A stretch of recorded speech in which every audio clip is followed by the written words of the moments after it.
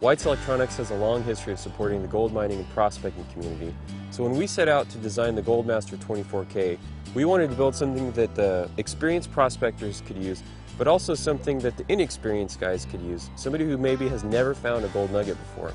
Now, basic specifications on the Goldmaster 24K, this is a VLF gold nugget detector. It operates at 48 kilohertz, weighs about 3.5 pounds with batteries, and those batteries will get you 20 to 40 hours of life depending on your gain settings, how much backlight you're using. So it's set up for, about a week of runtime if you're going 8-hour days. White's will be offering 2 different models of the Goldmaster 24K right off the bat. The standard model comes with the detector, a 6x10-inch search coil, it comes with headphones and a nugget scoop, and then the export model comes with all that plus a 6-inch round concentric search coil, plus a backpack so you can pack it all in there and get prospecting right away. Now let's dig into the interface and controls on the Goldmaster 24K. To do that, I'm going to take this GoPro, that way you guys can see exactly what I'm seeing. Alright, so like I said, the user interface on the Goldmaster 24K is meant to support both beginner and advanced operation. And the way we did that is that each one of these buttons, except for the up and down arrows, has both a short tap and a longer press or hold function. So for example, power button turns the machine on, it also turns the backlight on or off. Now this lock button here, you can see the arrows kind of jumping up and down. That's because this is operating in XGB, or the automatic ground balance setting. If you wanted to lock that setting, all you do is tap that, lock icon comes up, and now you're locked. If you wanted to update the ground balance while you're locked, you just tap the bullseye button or the pinpoint, and that does a ground grab. You can see it flashes the phase of the ground on the display, and you know the machine's grabbed whatever ground is under the coil, so you can keep hunting.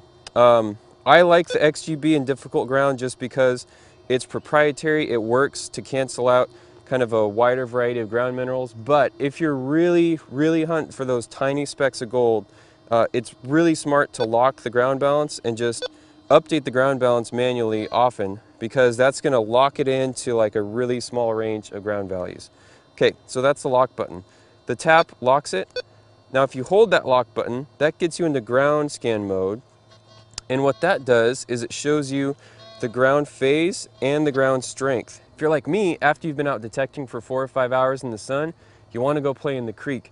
And the cool thing about ground scan mode is you can actually use it to mark the pay streak in the creek channel or stream bed by finding the areas with the highest mineralization, and you can mark it with like landscaper flags or just draw a line in the sand. That way you know where to go back through and process the material through either a sluice or a dry washer. When it doesn't see any mineralization, it goes down and it flashes and lets you know, hey, there's no ground under my coil right now. In this ground scan mode, you can adjust your ground offset by hitting the up or down arrows. I learned this on the GMT to get more sensitivity on nuggets or to lower the sensitivity to hot rocks depending on where they are related to your ground point.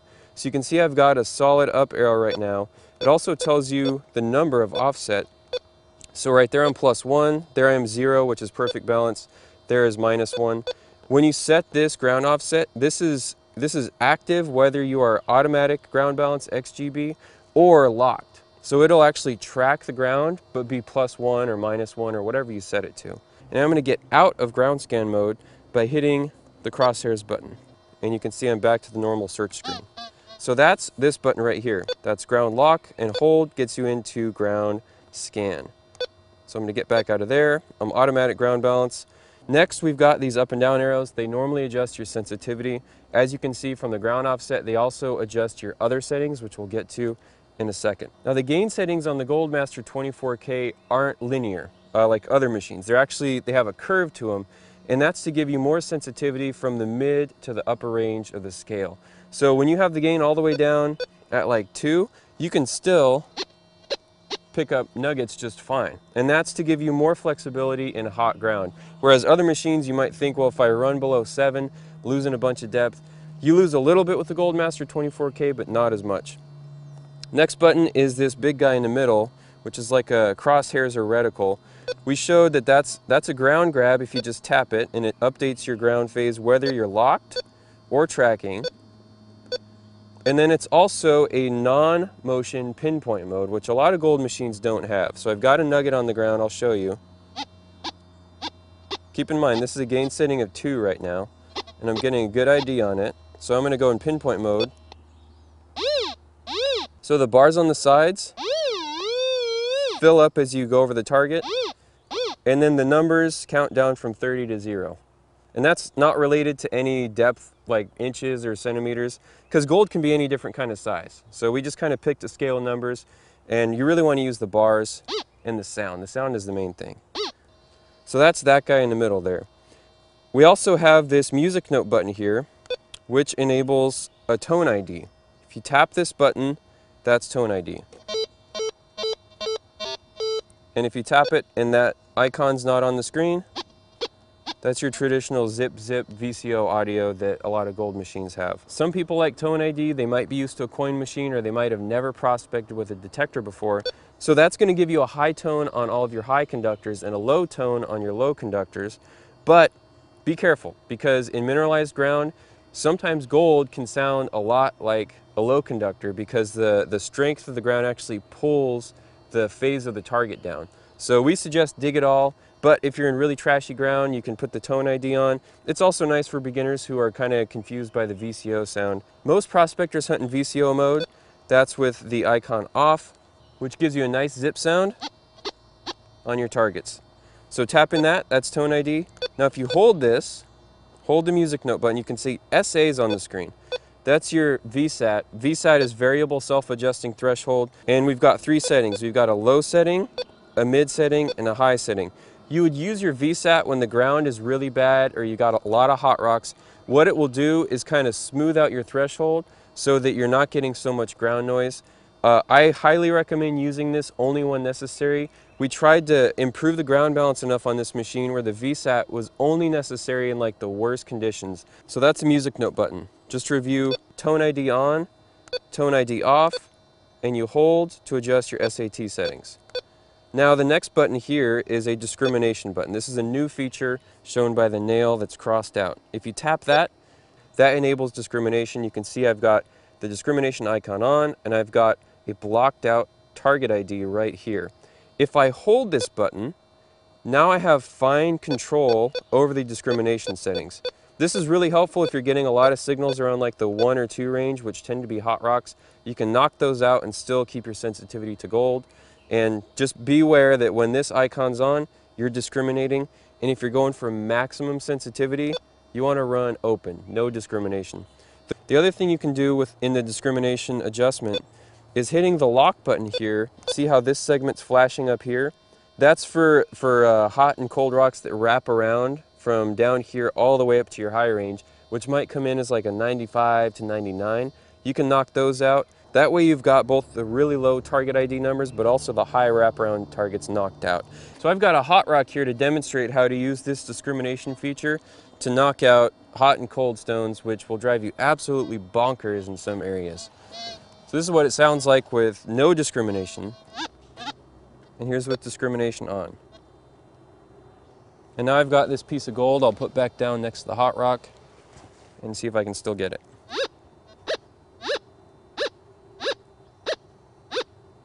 Clear as day. So the last button to talk about is this speaker button, which you can see is right under the speaker icon on the display. If you tap this, that's adjusting your volume. And when you're normally searching, that's what this bar represents right here. This is your volume level. I've got mine on boost 2.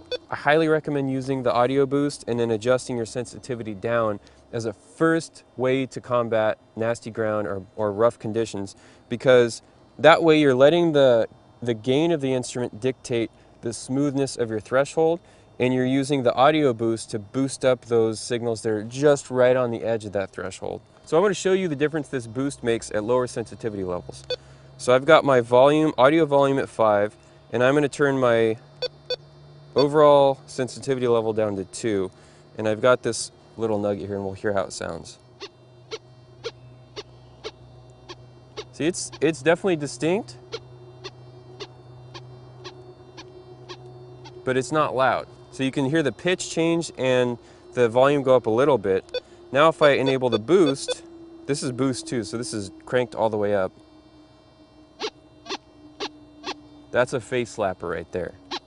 That's going to pull you off your search, you're going to dig, and hopefully you'll find that nice nugget. So tapping the speaker button adjusts your volume, and holding the speaker button gives you access to your threshold.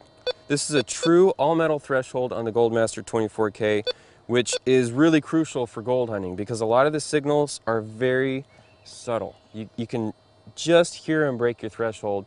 Depending on how much wind there is or if I'm using headphones or not, I'll set that threshold where I can just hear it in my ear. It's just buzzing. That way I know if there's a little variation in that threshold, I'm going to hear it. Now to perform a frequency shift, you hold the discrimination button and you power the machine on. And you can see I've got F0 on there. That's the frequency I set earlier. And you've got F0 through F5. You can listen. There's nothing out here right now. It's really quiet, but you want to listen to each channel and pick the right channel that's the quietest. It gives you the smoothest operation. To save the setting, you power down, and now your frequency shifted. Powering down the machine saves your settings no matter what they are. So whether you do a frequency shift or you adjust your VSAT or your tone ID or your discrimination, powering off saves that to the memory. So when it powers back up, you've got all your settings and you're ready to go. So if you do adjust things and you feel like the machine's out of whack, first thing you can do is perform a factory reset. To do that, the machine's off. You hold the down arrow and you power the machine on. And you see how it says FD for factory default. Now you just hold the crosshairs button and you see when it goes back to the live search screen, all the factory presets are back and you can start hunting fresh. If you've done any detecting, you know the basics of how to operate a machine, but for those of you who've never prospected with a metal detector before, I'm just going to go through the basics. So I got the machine on, I got it set up the way I want it.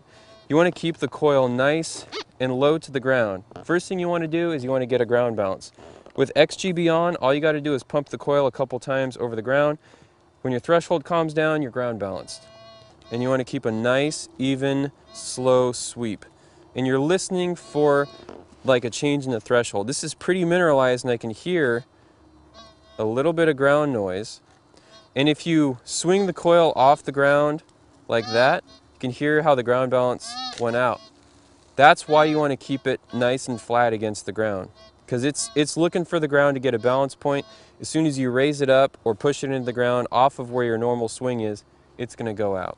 So I'm just listening for a nice, sharp sound like that. Now with most gold detectors, that's where you'd start your recovery process, and you can get right to it. But because we've got a non-motion pinpoint mode, I'm actually going to use it.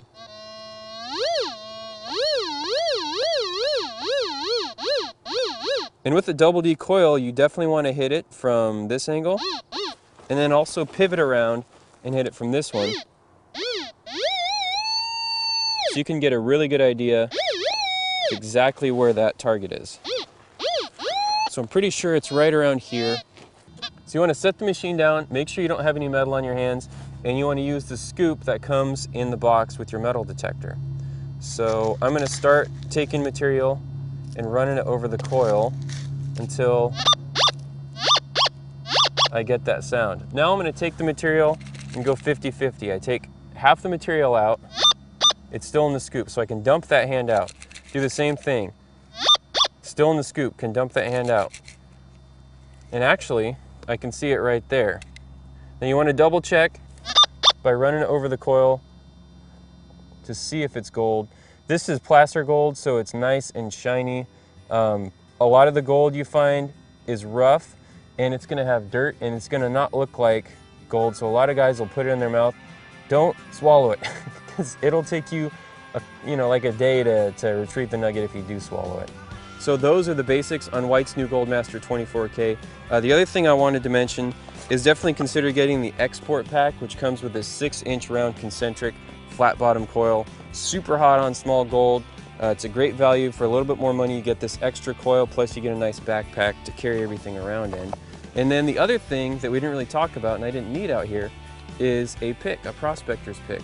A lot of our dealers who carry gold machines carry nice sturdy picks. If you're going to be out prospecting, it's a great investment and it makes the whole experience a lot more pleasurable. And then definitely get some kind of magnet for either the bottom or the blade, because you're going to come across iron. You're going to come across tiny pieces of iron that fool the machine, and having a nice magnet makes it to where after you dig, after you scrape, jam that magnet around in there, the signal goes away, look on your pick, it's likely a piece of iron. I got a couple pieces on there from my last outing, still on there. But it just saves you a lot of time. Otherwise you spend 5-10 minutes chasing it, and that's a couple less holes you can dig. We've tested the Goldmaster 24K all over the world, and we hope you guys have a lot of luck with this new machine.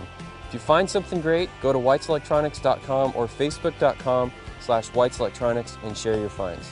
Till then, good luck and happy hunting.